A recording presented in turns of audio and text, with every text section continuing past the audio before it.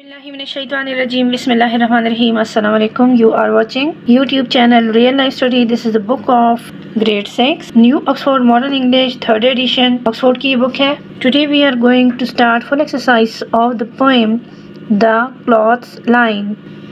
Exercise consists of many parts. First of all question answer है, fill the blanks है. Next working with words और उससे next है learning about language. Learning about language में भी काफ़ी सारी question है जो कि समझाने के भी हैं और write down करने के भी हैं. और next है listening and speaking और last में है composition. Composition तक के तमाम तर question आपको इस वीडियो में solve मिलेंगे, इसलिए वीडियो पूरी देखिएगा. फर्स्ट क्वेश्चन की तरफ चलते हैं. What is the subject of the poem? इस poem का subject क्या है? आंसर लिखें. The poem is about cloths drying and flapping on a cloths line and about a flapping का मतलब है move up and down या फड़फड़ाना. Make a list of things that the poem compares the cloths to. Answer में लिखें flipping and flapping, like fluttering creatures, white as snow, capering and prancing like restive horses, dancing like fairy tale witches, flying like a bird, like a snail in the sun. Restive means आरामदेह. Capering का मतलब है उछल कूद और prancing का मतलब है छेड़छाड़. सी question which word describe the movement of. आगे क्वेश्चन बुक से मुकम्मल कर लें. इसका आंसर लिखें. Dance hither and thither, to and fro, flip, flap, flop, fluttering, caper, prance, shiver, skip, struggling, flew. D question. In what way do the cloth resemble witches? The cloths resemble witches in the way they dance widely. Which item of clothing flew like a bird? The poet's handkerchief flew like a bird. It danced excitedly and struggled till it was free, then leaving pigs and clother lying behind. It flew like a bird and no one can find it. The poet guesses that the handkerchief may be in some ditch or drowned in the sea. F question है explain the difference in meaning of the words flip, flap, flop. Use the words in 3 sentences to bring out the difference in meaning. इसके मैंने note बनाए हैं, आपसे share करूँगी. Flip की meaning है generally implies a quick, light movement of turning like flipping a coin. Flap की meaning लिखें suggest a repeated, often noisy movement like a flapping of wing. Flop suggests a failure, collapse or a heavy fall, often associated with something not going as planned. इसकी meaning थे. इन्हीं word को use करके मैंने sentences write down किए हैं. Flip का लिखें. She decided to flip the pancake, skillfully turning it in the air. Flap. The bird started to flap its wing, creating a rhythmic sound as it took flight. Flop. Unfortunately, the business idea turned out to be a flop, leading to disappointment and financial loss.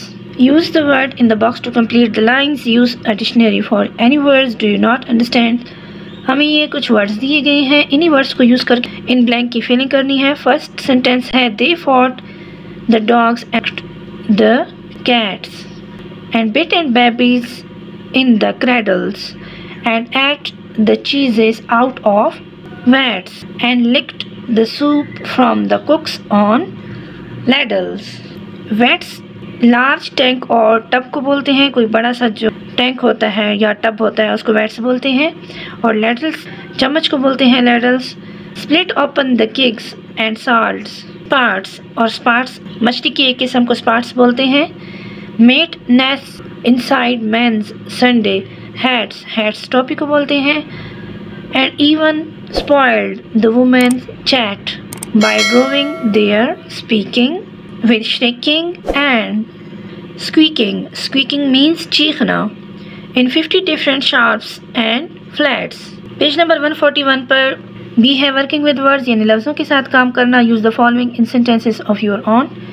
In word को अपने sentences में use करना है। मैंने इसके note बनाए हैं, आपसे शेयर करूँगी। Popular book become a best seller quickly. Good spirit, the team embraced the project with a good spirit. Prospect, she looked forward to the prospect of personal growth. Summing up the day, teamwork contributed to success. Saying kind words can brighten someone's day. Working with words का second question है, what are the mistakes in the following? Following की sentence में कहाँ mistake हुई है? Correct the mistakes and then use the phrase correctly in sentences.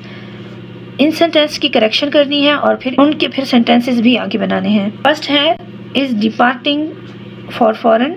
In departing for foreign destination, the correct sentence का फिर आगे आपने सेंटेंस बनाना है। इन departing for a foreign destination she was excited about departing for a foreign country. In 2-3 days, correct sentence है इन 2 or 3 days, और फिर आगे इसका सेंटेंस बनाएं। The package is expected to arrive in 2 or 3 days. You are all knowing, correct sentence है you know it all. You know it all का sentence बनाए don't worry, you are all knowing when you comes to this subject. His wife was cooking nicely, correct sentence है। Correction के बाद sentence लिखे his wife was cooking skillfully, और फिर उसका sentence बनाए his wife was cooking skillfully in kitchen. With men also ladies also, correct sentence है with both man and ladies. With both man and ladies का sentence लिखें the event was attended by both man to improve her prospects. आगे इसका sentence लिखें she decided to upskill to improve her prospects. Will do summing up, correct sentence लिखें will do a summing up. Will do a summing up, इसका sentence लिखें At the end of the meeting, we'll do a summing up of the key points. ये है learning about language, phrases and clauses के बारे में बताया गया है। आपने इसको अच्छे से पढ़ लेना है। और इसके आगे है noun clauses, adjective clauses and adverbial clauses। इसके बारे में यहाँ लिखा हुआ है, आपने अच्छे से पढ़ लेना है क्योंकि आगे क्वेश्चन इसी से रिलेटेड है। अब इस क्वेश्चन को सॉल्व करेंगे। Pick out the clauses in the following and say whether they act as noun, adjectives or adverbs. We went where it was cool. Where it was cool ये noun clause है। My father was happy because he won the lottery adverb clause है। कहाँ से adverb clause है? Because he won the lottery. English is a language which is not very difficult. Which is not very difficult adjective clause है। What I heard ये sentence जो है ये noun clause है। A man who robs banks is not admired adjective clause है robs banks। इससे आगे tenses के बारे में बताया गया है, सिंपल, कंटिन्यूस और परफेक्ट के बारे में, जिसमें पास्ट, प्रेजेंट और फ्यूचर के सेंटेंसेस गिवन है। पास्ट में सेकंड फॉर्म यूज़ होता है वॉक की बजाय यहाँ वॉक लिखा हुआ है, और प्रेजेंट में एस और ईएस के इजाफे से हमें पता चलता है कि ये प्रेजेंट टेंस है, और फ्यूचर में हमेशा विल और शैल यूज़ होगा। ये सिंपल है ही walked, he walks, he will walk, और कंटिन्यूस में आईएनजी का इजाफा करेंगे, चाहे वो पास्ट में हो, चाहे प्रेजेंट में हो, चाहे फ्यूचर में हो। क्योंकि ये पास्ट टेंस है तो वॉस का इजाफा होगा, ये प्रेजेंट है यहाँ पे इसका इजाफा होगा, और फ्यूचर में विल बी का इजाफा होगा, और वर्ब के साथ आईएनजी का इजाफे से कंटिन्यूस टेंस बन जाता है। परफेक्ट में वर्ब का सेकंड फॉर्म यूज़ करने के साथ साथ हैड का यूज़ होता है, और प्रेजेंट में हैज़ यूज़ होता है, और फ्यूचर में विल हैव यूज़ होगा। नेक्स्ट क्वेश्चन है Make a similar table in your notebook. Show the tenses of the verbs to take and to eat. To take और to eat, इन दो words को use करके इसी तरह का टेबल बनाना है। मैं इसके नोट बना चुकी हूँ, आपसे शेयर करूँगी। यहाँ मैंने टेक का टेबल बनाया हुआ है, सिंपल, कंटिन्यूस और परफेक्ट में, पास्ट, प्रेजेंट और फ्यूचर। पास्ट में लिखें सिंपल पास्ट टेंस में लिखें ही टुक, सिंपल प्रेजेंट टेंस में लिखें ही टेक्स, सिंपल फ्यूचर टेंस में लिखें he will take, continuous past continuous tense he was taking, present continuous he is taking, future continuous he will be taking. Present perfect tense में लिखें he has taken, future perfect में लिखें he will have taken, और इसी तरह ईट का लिखें past present future simple में लिखे ही eight, he eats, he will eat, he was eating, he is eating, he will be eating, he had eaten, he will have eaten. Question number 3, complete the following. Use the past continuous tense. इस blanks में past continuous का use करना है. Dash when the dog bit him. Sarah was sleeping. आपने लिखना है Sarah was sleeping when the dog bit him. While Kabir dash his sister dropped in to see him was studying. Dash in the dark a snake frightened him walking in the dark. Next sentence है while the woman dash her husband went to buy some sweets. यहाँ पे आपने लिखना है was cooking. Dash when the baby woke up. Sarah was eating when the baby woke up. D है listening and speaking. Read this list aloud quickly and clearly. ये जो words given है इसको loudly पढ़ना है आपने. Next question है now put the words from the list into the correct column. The words have 3 distinct ending sound as in the examples given. इस box में D और ID और T इसके नीचे आपने ये वर्ड्स लिखने हैं. मैं ऑलरेडी लिख चुकी हूँ, आप यहाँ से नोट कर लीजिएगा. आप इन वर्ड को नोट कर लीजिएगा और साथ में अगर अभी तक आपने हमारे ये चैनल सब्सक्राइब नहीं किया है तो चैनल को सब्सक्राइब करें. वीडियो आपकी सहूलत के लिए बनती है. अगर वीडियो आपके काम आ रही है तो वीडियो को भी लाइक करें और आगे भी शेयर करें. Last question E composition. Find 2 poems in this book. One should be rhyming poem and the other a poem that does not contain rhyming lines.